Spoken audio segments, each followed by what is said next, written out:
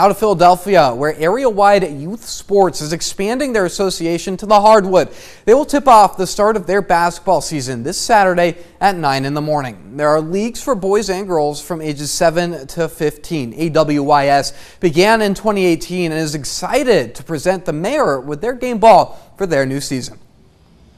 Presented the game ball to Mayor James Young here because the city of Philadelphia has embraced us and he's been such a big supporter.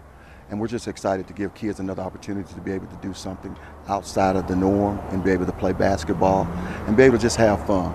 Just an exciting day here in Philadelphia. Every piece to the puzzle that makes a community is about everybody. Again, there's no one group, there's no one set of people who makes it happen.